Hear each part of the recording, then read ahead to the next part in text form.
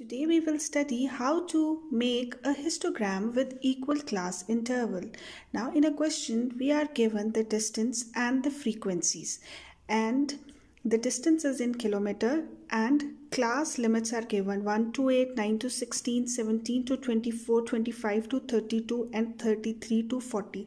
But for histogram we need class boundaries, not the class limits. So in order to make the class boundaries, what we will do, we will subtract the upper class limit from the second class interval from the lower class limit of the first interval, and we divide that value by 2, and we will subtract that from the upper class limits values, and we add them into the lower class limits values in order to get the class boundaries. And for that you can also watch my previous video that how to make class boundaries. So we have constructed the class boundaries: 0.5 to 8.5, 8.5 to 16.5, 16.5 to 24.5, 24.5 to 32.5 and 32.5 to 40.5. Now you can see the class interval between the class boundaries is 8. If we subtract 8.5 from 0.5 we get 8. If we subtract 16.5 from 8.5 we get 8, and so on. So the class interval is same. Now how we will construct the histogram? We will make x-axis and y-axis. Along the x-axis we will take the class boundaries values like 0.5, 8.5, 16.5, 24.5, 32.5 and 40.5 from the table. And along the y-axis we take the frequency that is given in the question. So now what we will do, we will see that the first class boundary is from 0.5 to 8.5 and its frequency is 15. So we will draw this rectangle.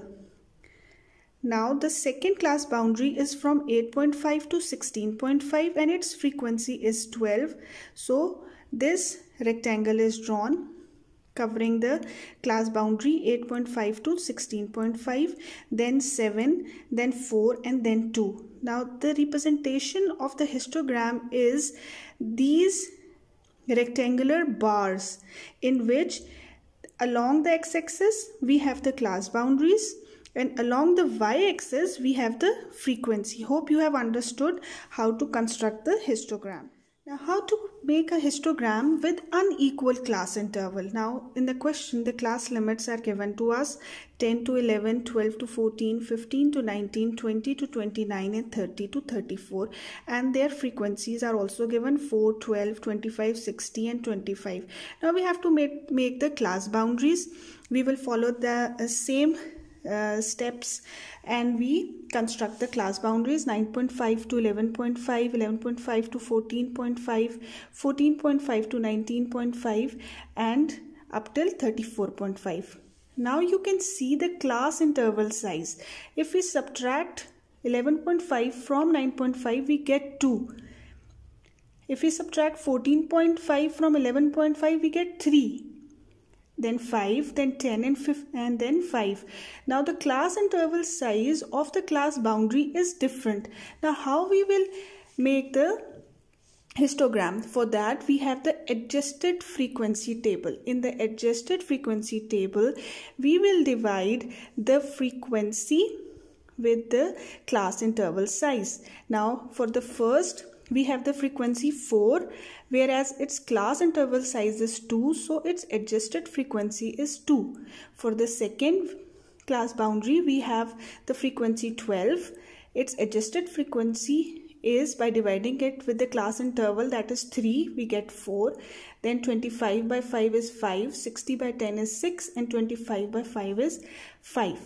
Now what we will do, we will plot along the x-axis the class boundaries, whereas along the y-axis instead of plotting the frequency we will plot the adjusted frequency values, and we will make the rectangular bars in the similar way we have drawn in the previous histogram with equal interval.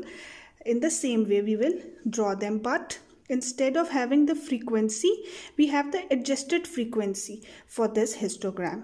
Hope you have understood the whole concept of making the histogram with equal class interval and with unequal class interval where adjusted frequency phenomena is used. Thank you.